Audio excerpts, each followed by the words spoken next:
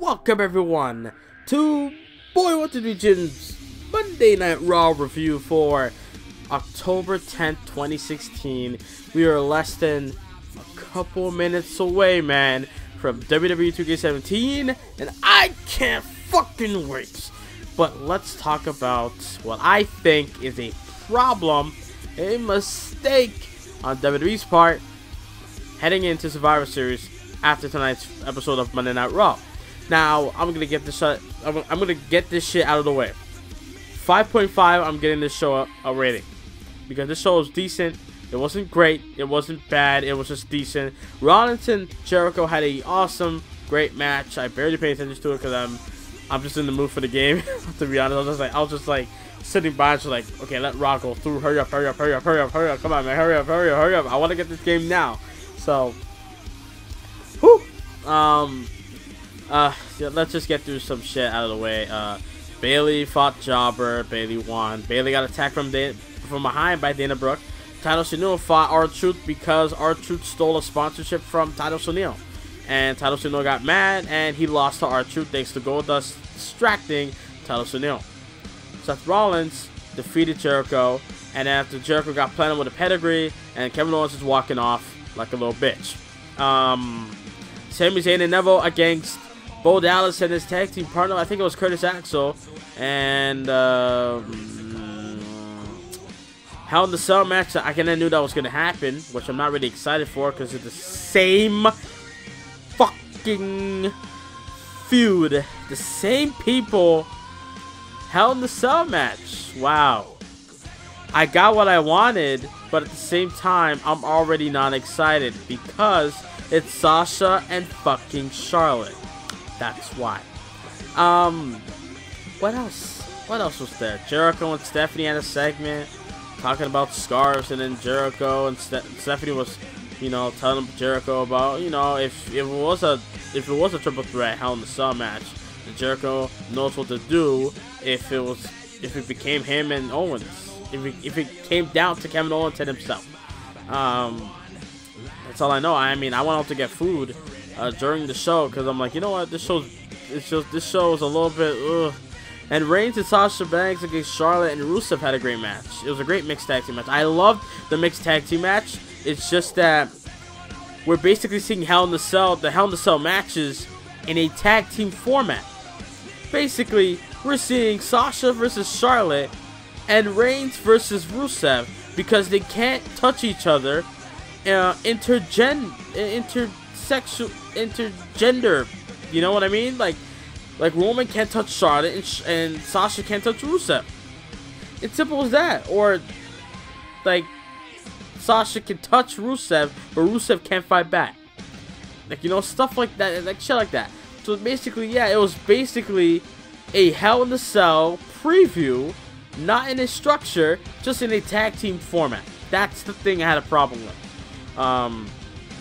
But besides that, it was the first mixed tag team match I've seen since the Jericho and Charlotte against Sasha Banks and Enzo Amore back in the Raw after the first new era of the WWE after the draft. So yeah, just have to get that out of the way. Anyways, Goldberg and Brock Lesnar. Brock Lesnar's advocate Paul Heyman came through. You know, was talking about WrestleMania and you know, the video game and how Brock Lesnar and Goldberg went at it back and forth in the game. It's what they're actually, you know, basically saying, look, they're gonna go at it again and again in real life, shit like that. So Brock, basically, Paul Heyman just laid out the challenge. Look, man, you beat Brock Lesnar, my client, at WrestleMania. Let's see if you can go at it again. I, Paul Heyman, as the advocate of Brock Lesnar, challenge you to a fight. Don't know when, anywhere, any place.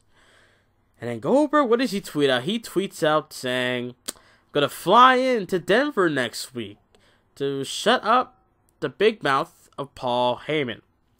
So, when I first saw that, my first reaction was, holy shit! Like, in my head, I'm like, oh my god, Goldberg on Raw for the first time since 12 years ago on Monday Night Raw. Actual Raw was good. Now Raw is just, So, yeah. Goldberg returns to WWE Raw for the first time since 2004. But the thing is, Goldberg versus Brock Lesnar today does not sound like a good idea. Why? I'll tell you why. And I don't know why I'm talking so slow. I'll tell you why. Because Brock Lesnar, for the past 2.5 years, Lesnar has been unstoppable. He has been booked like a mega freaking star. He's been booked to at a level not even John Cena can reach it. John Cena is a mega star. Don't get me wrong, but Brock Lesnar is a fucking mega star. John Cena is just a mega star. Brock Lesnar is a fucking mega star. Superstardom. That's where Brock Lesnar's at. Okay, so Brock Lesnar. Let's see. How did Brock Lesnar's streak, started? It started after beating Triple H at Extreme Rules in a steel cage match in 2013.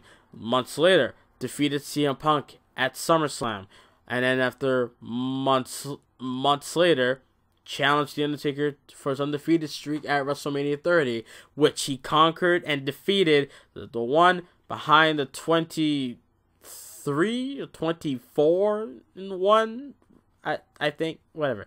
And yeah, and then Brock Lesnar, challenged Cena for the title at SummerSlam. That's when Suplex City was like a fetus at that point. And then after, Brock Lesnar held the title all the way to WrestleMania. And after Rollins cashed in, pinned Roman Reigns to win the title. Brock Lesnar couldn't claim the title. And then at Battleground, they had a match between Lesnar and Rollins. And The Undertaker showed up and cost him the title. Brock and Taker went at it. Taker got that cheap victory because he tapped out. Bellkeeper saw it, but referee did not call it. And after a low blow, Hell's Gate, middle finger, pass out. That's what happened at SummerSlam last year. And after what's left for their Hell in a Cell match, which Brock Lesnar and Undertaker tore the house down. And then after Lesnar was able to walk out the victor. And then Lesnar had that shitty match. Before that, Lesnar competed in the Royal Rumble, got eliminated because of the Wyatts, defeated Luke Harper at Roadblock, and also competed in that triple threat which Roman Reigns won, which I regret still, and then had that shitty match against Dean Ambrose at WrestleMania. And then after that, he had a fight against Randy Orton at SummerSlam, which he busted him open like a government mute or stuffed pig or something, I don't know. Some Jim Ross reference. That's Brock Lesnar's streak right there. Do you expect, after all of those years, that Goldberg walks in and beats him again? If Goldberg does walk in and he does beat him somehow, that basically proves that Brock Lesnar can defeat anyone in WWE, but when it comes to Goldberg, Brock Lesnar is nothing more than a fucking bitch. Simple as that. If Brock Lesnar fights Goldberg, he gets his ass beat. If he fights Cena, Taker, Big Show, Kane, anyone else, he can conquer and walk out the victor. So, what I'm trying to say, and Goldberg coming back, at this point, Goldberg comes back. Do you expect Goldberg to walk in and beat Lesnar? I don't. Do you expect Goldberg to walk in and lose? I do. Goldberg is going to Suplex City like Ambrose, Cena, Taker. Alright? And Seth Rollins also. He's going there. He's gonna go to that crappy hotel with cockroaches. Alright? And with a shitty maid and the shitty customer service. That's where Goldberg's going to be. Because seriously, I do not see Goldberg walking in and beat Lesnar. I don't see Goldberg walking in and just I just don't see Goldberg walking in at Survivor Series or whenever the fucking match is going to take place and after expects to win. I don't. Seriously. this, and the story is whack because they're building it off the fucking game, which I can't wait to come out. Seriously, I can't wait. Only minutes away. It's probably out by the time I upload this video. But anyways, yeah, fucking Goldberg comes through. He has his match with Lesnar. Everyone expects Lesnar to win. A lot of people will be, oh, Goldberg, I'm picking Goldberg. You know, he's the returning star. He's going to walk in and beat Lesnar. If he does, it'll debunk everything Lesnar's done. And honestly, I would rather have someone that deserves it more, in my opinion, than Goldberg. I'm not saying Goldberg deserves nothing. No, I'm not saying that at all. I'm saying someone that's going to be in the company for fucking years to come. And I'm not talking about Roman Reigns. Roman Reigns, no, not him. Someone that we all actually can get behind or hate at the same time. And, you know, just take Lesnar's throne and be like, look, I'm the king of the mountain, bitch. Brock Lesnar ain't shit no more. He used to be. He ain't shit no more. That's what I'm trying to get at. Is that if Goldberg walks in, he's gonna fucking lose automatically off the bat. It's already a lose-lose situation. The only thing they both gain is money, and Goldberg's son get to see his dad compete in the ring for the first time of his life. Simple as that. That's the only good thing for these two personally. But for us, for me as a viewer, all I'm gonna see is suplex, counter, spear, jackhammer attempt, F5 attempt, and then after a spear again, and maybe a jackhammer, kick out, and then an F5, done. That's what I see, and I don't want to see that. That's just me. That's just me. Leave your comments down below. You're probably thinking this guy's a fucking retard. This guy doesn't know what he's talking about. He's an idiot. I'm gonna leave a long ass comment for no fucking reason. Look, leave your comment on what you guys think. All right, you guys heard what I have to say.